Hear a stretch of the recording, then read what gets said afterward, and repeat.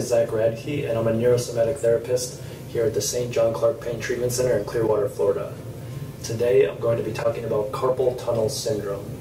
I'm going to explain what it is and what the symptoms are, some tests that you can use to assess yourself for carpal tunnel syndrome, muscles that are commonly involved and in need of treatment, conventional treatment and its limitations, how neurosomatic therapy can find the root cause, and stretches that you can do for self-treatment. Now, the carpal tunnel is something that everybody has, and it is formed by a ligament that crosses here on the palmar surface of your wrist. And it attaches to carpal bones here and crosses over other carpal bones as well. And this ligament is called the transverse carpal ligament. And this makes a tunnel here, hence the name carpal tunnel. Now, this transverse carpal ligament is also known as the flexor retinaculum. And this flexor retinaculum holds the tendons of 4 muscles that are in the forearm and the hand. And these muscles are all flexors of the hand and the wrist, and they help with these movements here. Now, these 4 muscles separate into 10 total tendons. And these 10 tendons run through this carpal tunnel. And along with these 10 tendons is the median nerve. And carpal tunnel syndrome is inflammation within this carpal tunnel and of these muscle tendons, causing compression on the median nerve. And when this occurs, the symptoms that you get are pain, weakness, tingling, and numbness in your thumb, index finger, middle finger, and the inner half of your ring finger. So those are the symptoms of carpal tunnel syndrome. And again, that's occurring from inflammation, putting compression on the median nerve within this tunnel. Now, there are 2 tests that you can do to see if you have carpal tunnel syndrome. And the first one of these tests is called Phelan's test. And to do this, you're going to flex both of your wrists together like this. And you're going to hold this position for 60 seconds. Now, if you reproduce any of those symptoms of pain, weakness, tingling, or numbness in your thumb, index, middle, or ring finger, that is indicating that you have carpal tunnel syndrome and compression of the median nerve within the carpal tunnel. Another test is Tunnel's test.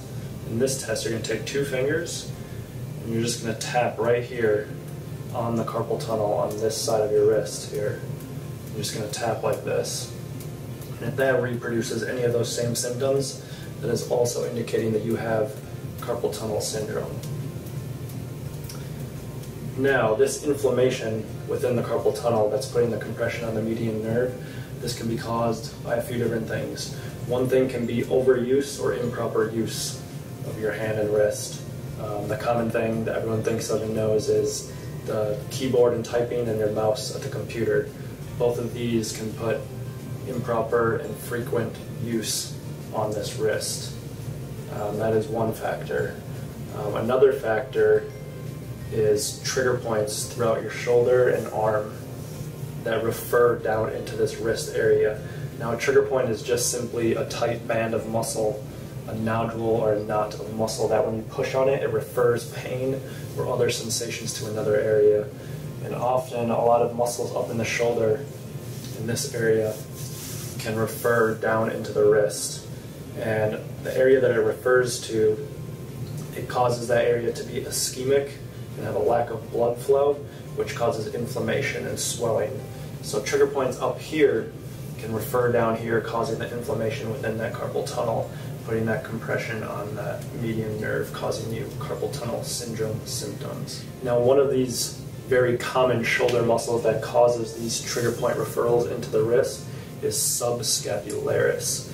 Now, subscapularis is the front muscle of your rotator cuff.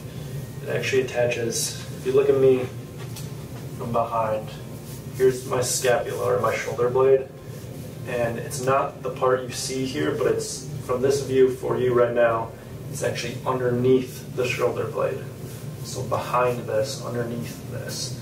And this muscle fills up that part of your shoulder blade or scapula, and then it comes and it wraps around the front of your humeral head, of your humerus here.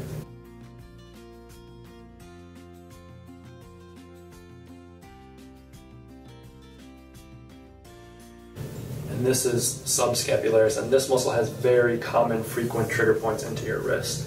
And we've actually found this muscle in about 80% of our carpal tunnel syndrome patients, and we found it to be enormously successful in our treatment of their symptoms and getting them to reduce and go away.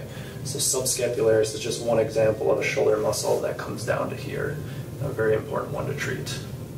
Another thing that can happen that's very similar, that can give you these same median nerve entrapment symptoms, is entrapment of the median nerve higher up than the carpal tunnel.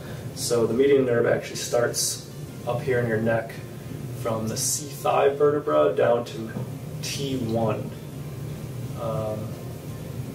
So up here to about here, and it comes out of your neck here, and then it passes under your collarbone or your clavicle, and it comes through here across the front of your chest into sort of your armpit here, and then down the inside of your arm here, and then right over the front of your forearm here, and then into your wrist and the carpal tunnel, and then your fingers. So that's the pathway. And not only can you have that compression on the median nerve right here causing you carpal tunnel syndrome, but you can have entrapment of the median nerve higher up the arm and into the shoulder and neck as well. And a trained neurosomatic therapist is an expert in finding those entrapment points for you.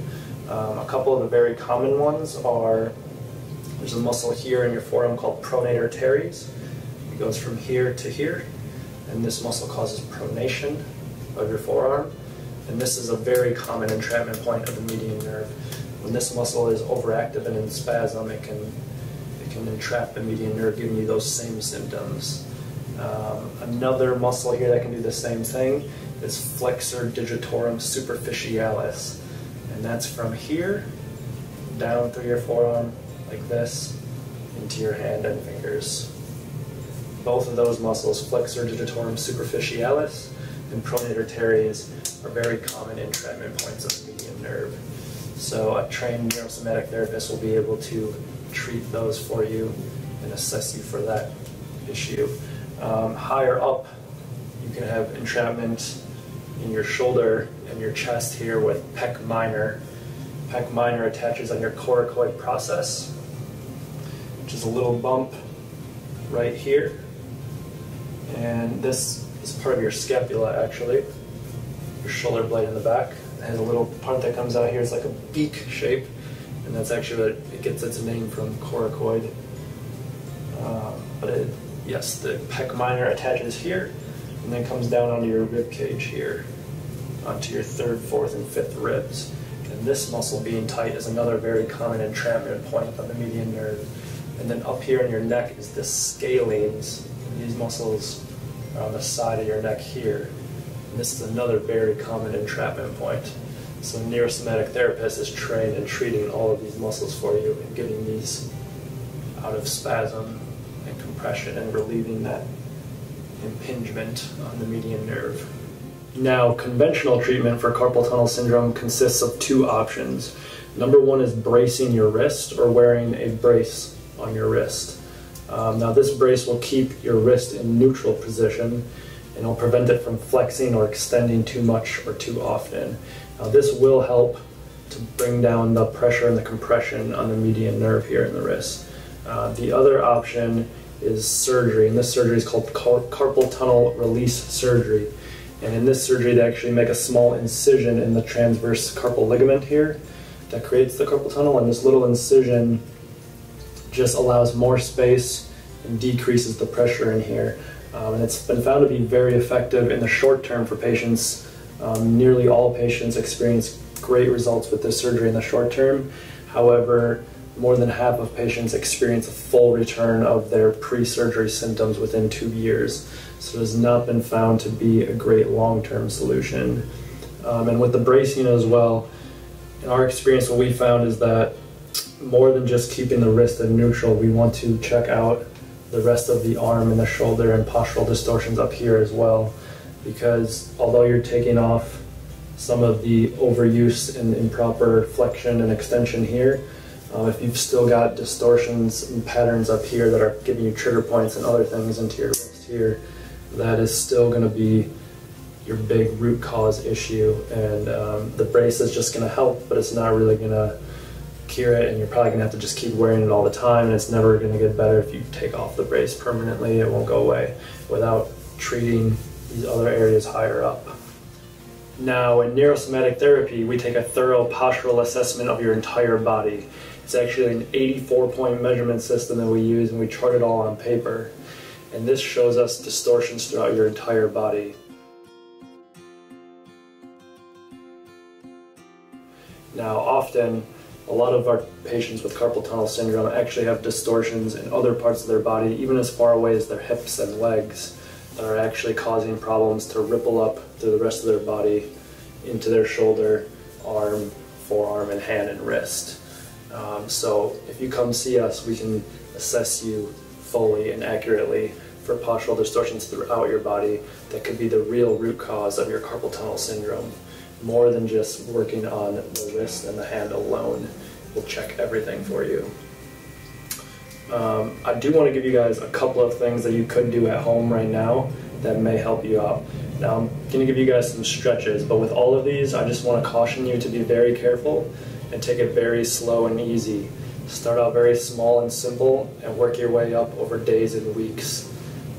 Doing these stretches before getting hands-on manual therapy treatment can actually exacerbate your symptoms, especially if you go too hard too fast. The most beneficial thing for you is to get hands-on manual therapy, neurosomatic treatment that will calm down the muscle spasm in your muscles before you stretch them. This is the most proper way to restore you back to proper functioning. But I'm still going to show you guys a couple. Now with all of these, again, just take it slow and careful and easy. Now this first one is called nerve glides, actually a nerve stretch of your median nerve. Now especially with this one, this is the one you want to be the most careful with. This is very easy to flare up into a more annoying problem or symptom if you're not very careful. Now to start off, you're just going to take, well, you could do it with both hands unless you already know you've got it on one side, but this, you can start off just testing it this way. You're going to put your arms out like this, arms and hands flat out like this, and then you're just going to extend your wrists down like this. And if either of those you feel pain, tension, tightness, weakness, tingling, any of those symptoms in here and in your arm here, that's indicating a need for this stretch. But again, you want to be very careful with that. So now say I feel that here, I'm just going to do it in this hand. And you're just going to kind of do this slow pumping motion just like this. Just like 2 seconds slowly moving through it and coming right back, and that's it. After you've done that for at least several days, you can move on to the next step of, this is going to be hard with this angle, I'm going to do my best. But basically, I'm not really going to be able to do it, but basically you would just stand on the wall right here. So there's a wall right here to my right, and I'm going to do that same motion. I'm going to put my hand on the wall. I'm just going to hold it on the wall there, and just hold that for like 3 seconds, take it off, and put it back. And once you've done that for several more days, and that's working well for you, then you can add in a stretch of your neck as well at the same time, going this way. And that you're really going to feel that. Now with all of these, you want to just take it slow.